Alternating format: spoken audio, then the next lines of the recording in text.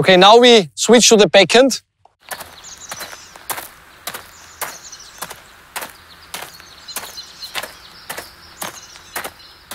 First, I will show you the key points of the two-handed backhand. It's important, as on the forehand, to swing back very, very early with the racket. The right hand should be the backhand grip, and the left hand should be the forehand grip. Okay? So you go back very early with the racket, and then please feed the ball. You try to swing completely through. Stop. Excellent. Okay, you see, and it's important to bring both elbows up. It's similar to the golf swing. The right leg is a little bit bended, okay? And the left leg is touching the ground, so to get the stability in the hip. And now, the next exercise is, after this, that you step out with the left, okay, after the shot, and you make 2-3 side steps back to the middle. As soon as in the middle, you feed the next ball, and we repeat the motion, okay? Keep the arms up, move back to the middle. Okay, excellent. Perfect, perfect, perfect. Okay, excellent. Okay, stop. So one more exercise, which is very important. Please come here for the two-handed backhand to give the players a feeling to use also the right and the left arm. So please prepare the shot, okay? And now, he tries to play a one-handed backhand, okay? You put your left arm to the heart of the racket and you try to hit a one-handed backhand, okay? Okay, excellent. Prepare again, okay? And you hit now a forehand with your left arm, okay? With the short grip. Right hand shows to the ball. Now he takes the short grip. He doesn't change the grip of the left arm on the racket and he tries to hit the forehand with the left arm, okay? Excellent, okay? And now he makes the combination. Now he's using both hands. Okay. Start. Both hands, B-hand, double-handed backhand, okay? You go cross-court. And you see with this exercise, the player gets a very good feeling to use also the right and the left arm. And now I will show you the exercise where we repeat very fast. So that means you make a one-handed backhand. Immediately after, you go back to the grip, bam, hit the forehand with the left. Immediately after, you hit the double-handed backhand. Excellent. Perfect. Double-handed backhand.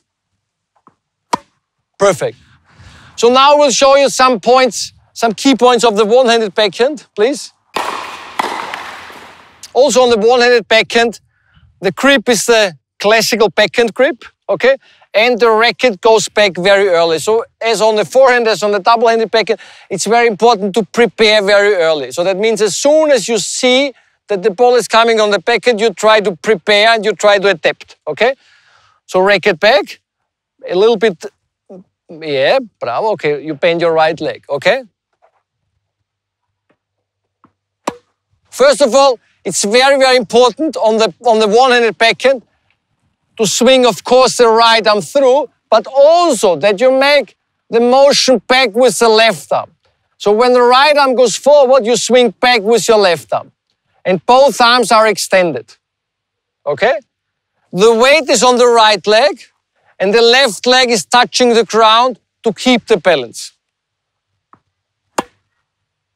Okay.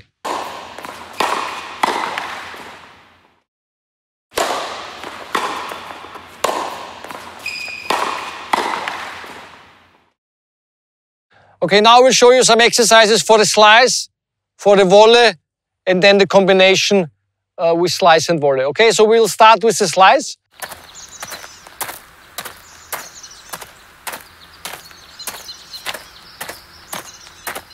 The grip on the slice is between continental grip and backhand grip. It depends, it's different from player to player.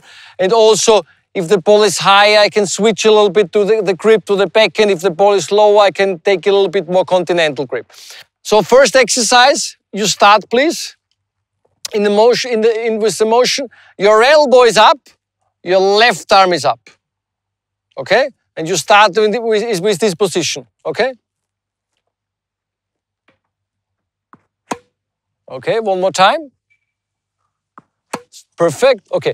It's similar to the one-handed backhand. It's important that the right arm goes forward, the left arm goes back. Okay?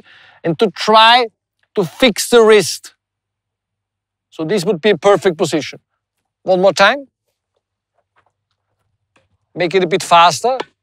Okay, you see, stop. And as well also the weight is on the right leg. The left leg is touching the ground to keep the balance. Perfect.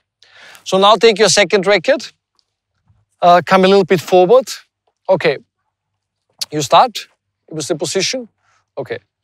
And now you go with your right arm, you make the motion. You hit the ball. With the left arm, you go back. Okay? And you stand still after. Okay? It's important that he tries, when the right arm goes forward, at completely the same time the left arm should go back. Okay, again.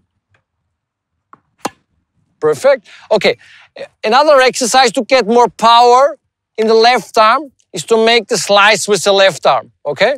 And here the player can take a little bit more backhand grip with the left, so it's a little bit easier. Okay, perfect. So now we make the exercise where you make one slice with the right arm, hop, immediately after you change, okay, and you make a slice with the left. So that he gets a feeling to use both arms, okay? Excellent. Okay, perfect. So give me your second racket, please. Okay, to make a little bit more stabilization of the hip, there's an exercise. Please go a little bit back.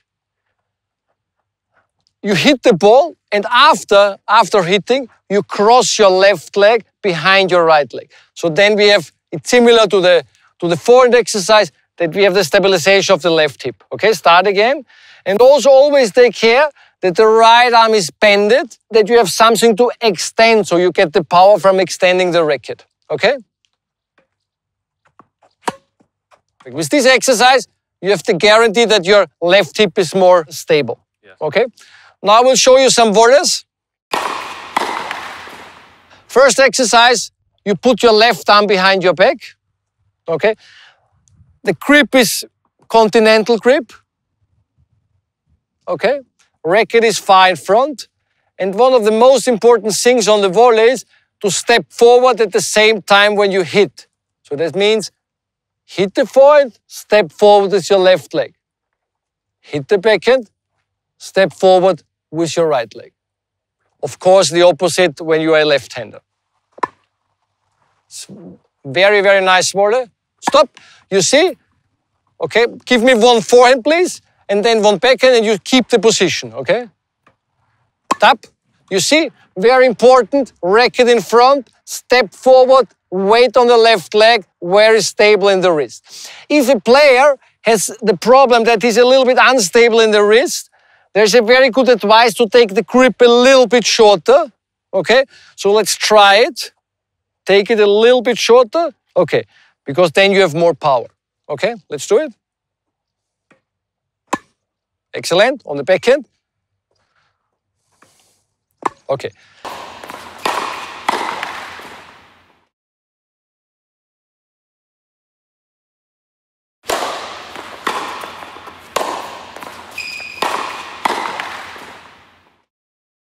Our next shot is the service. So I will show you some exercises about the service motion, not going too particular into the first serve or the second serve, but in general the key points of the service motion.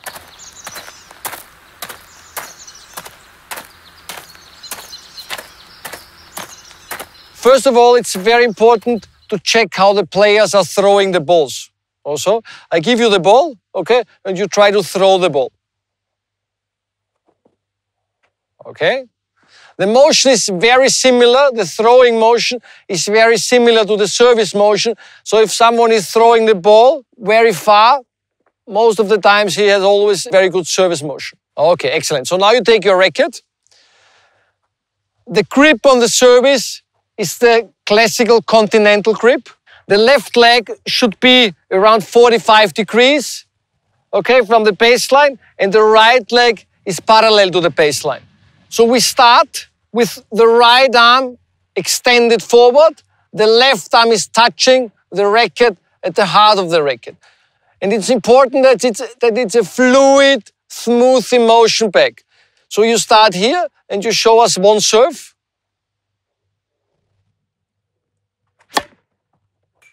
The upper body a little bit more up, was already much, much better. One more time. Start in front, excellent. This was perfect. Okay. Another very, very important point of the service motion is the toss. So now you take the ball, okay? You try to toss the ball and catch it without the service motion. You can give me your racket, I take it, okay? So you start with the left arm in front of your body, okay? You touch your left leg, you toss it and you try to catch it, okay?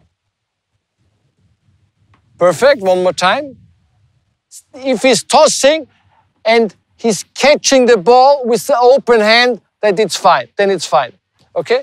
So now we make the combination again, you start again, you try to toss it like now, and you fix the position after the serve. Stop, excellent. This is a very fluid, smooth motion, okay? There's one more exercise.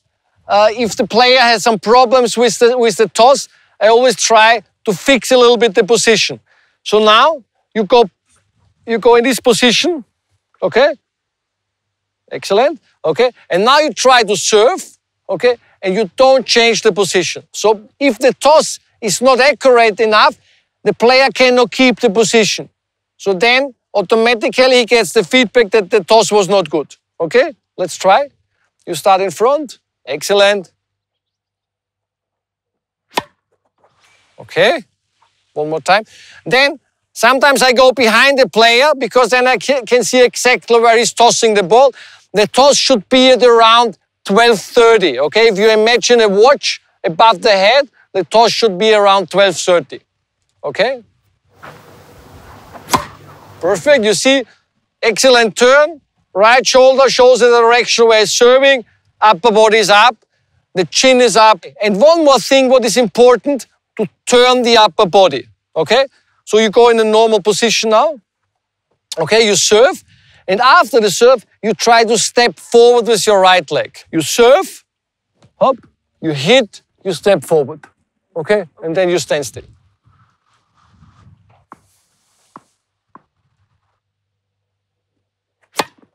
This was excellent. If you want even more turning of your shoulder, of your upper body, there's an exercise. Start again, please. Okay? Where you serve and then you make a 360 after the serve. Okay?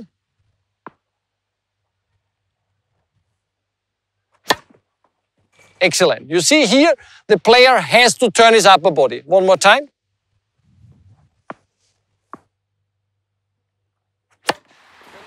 So this was our last episode, the serve. I hope you enjoyed it. And now it's time to go on court and to practice.